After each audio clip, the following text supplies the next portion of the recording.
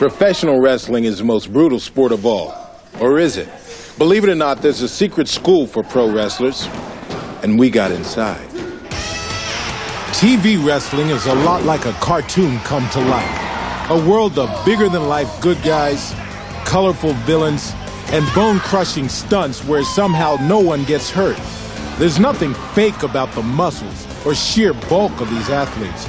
So the question is, how do they put on the kind of show fans love without killing each other in the process?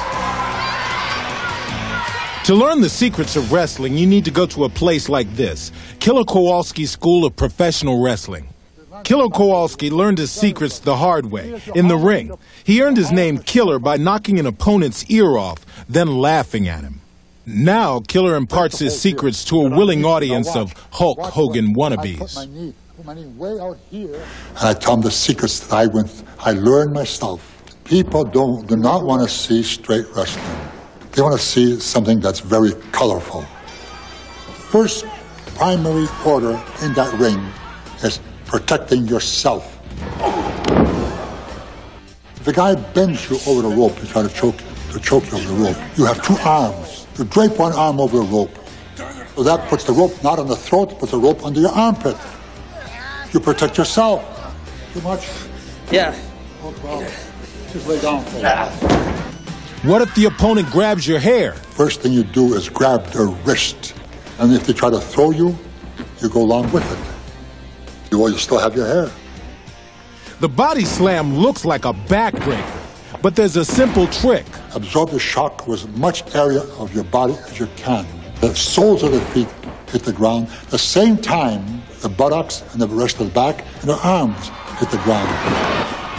Other secrets are hidden beneath the ring. A thick layer of foam under the mat to cushion the fall. And underneath the entire ring, an industrial-strength shock-absorbing spring that turns the ring into a giant trampoline.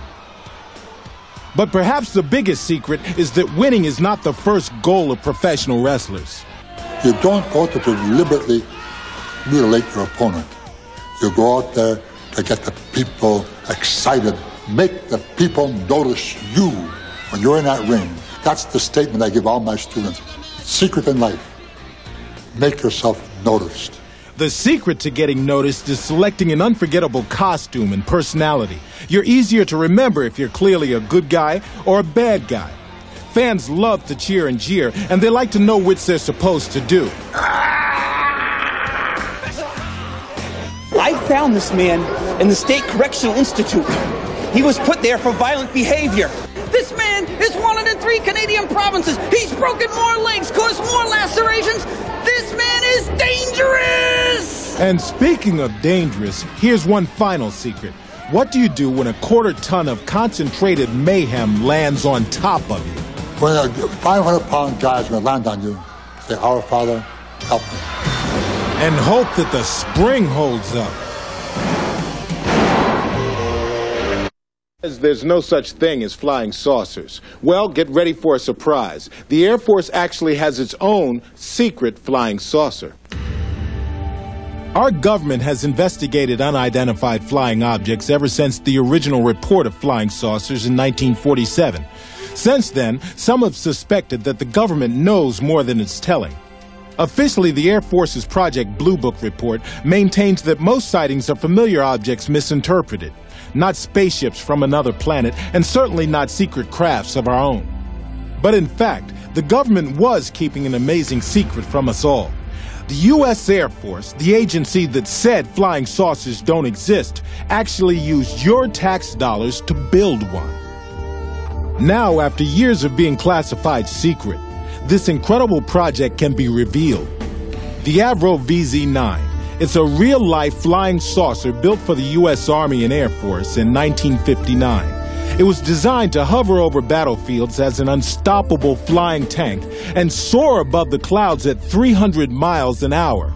Its creators sworn to secrecy. The U.S. spent $10 million building and testing the Avrocar. This visionary craft still intrigues today's aerospace engineers, such as William Blake. Although the Avrocar looks like a flying saucer out of the movies from the 50s, the reason it was a circular shape was so it could take off and land vertically close to the ground like a helicopter. In this declassified footage of a test flight, the Avro saucer skims over the ground on a cushion of air. Powered by turbojet engines, it seats 2 passengers.